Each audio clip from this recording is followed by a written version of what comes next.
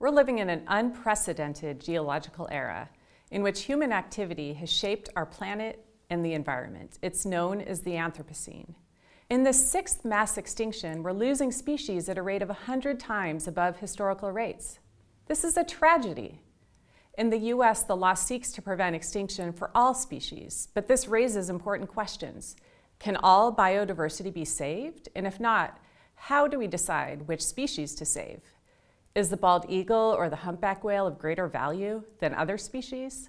At present, we're only funding a small percentage of what is needed to protect biodiversity, and much of our resources go to preserving a small number of species. Does this approach provide society with the greatest benefit? I don't think so. Clearly, in the best of all worlds, we should be funding all efforts needed to protect biodiversity. But if we have to choose, I would vote to protect as many species as possible instead of cherry-picking the ones we like.